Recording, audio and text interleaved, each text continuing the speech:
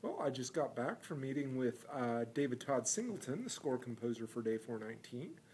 He did his exit interviews for Day 419 and had a nice conversation. Got to see more of his awesome Gothic house. Very cool. Look for that in some of the extras. And talked about some of the philosophy that he brought to the table with the scoring for Day 419. Also got a chance to chat with him a bit about survival in a post-apocalyptic world. In the past, he's been fascinated by post-apocalyptic concepts and has done some different research himself. So had some cool info that you can look forward to in the future, both as DVD extras and stuff on our YouTube channel. We have now, tomorrow I'll be sending out the films to Doomsday Fest. We have both Forsaken that will be going out and Day 419. And then it looks like we're refining our plans for Gothic-Con. And it looks like I will be the one. Originally we weren't sure if I was going to be able to be the person attending, but we have worked it out with my schedule. And so we're going to be doing a little bit more laid-back approach, just trying to get to know people more and kind of talking with them directly rather than trying to do something real elaborate. We're going to do something more laid-back, which, you know what? I prefer doing that anyway. I like keeping it real and just talking to people because this really is what this is about. It's not about Hollywood special effects. Heaven knows we have none of those. It's about people passionately exploring this world. And, you know, that's really exciting. I mean, as I was going back and rewatching elements of Forsaken as I was getting the DVDs ready, you know, it was very exciting to go back there and see all the great work that Ben Nash and James DePaul Hanukkah had done in that film.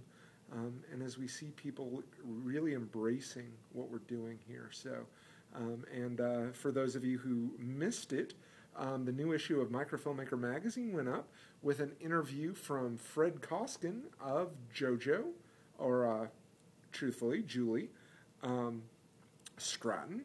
But yeah, she was talking about her new work that she's done. You may have recently read her her novella in Day 419, or not in Day 419, in the World of Depleted.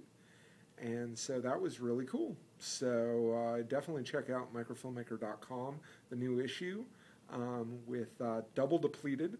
And in fact, it got a cover issue for MFM. So look for that. And we'll be doing a reprint of that in the Microfilmmaker web.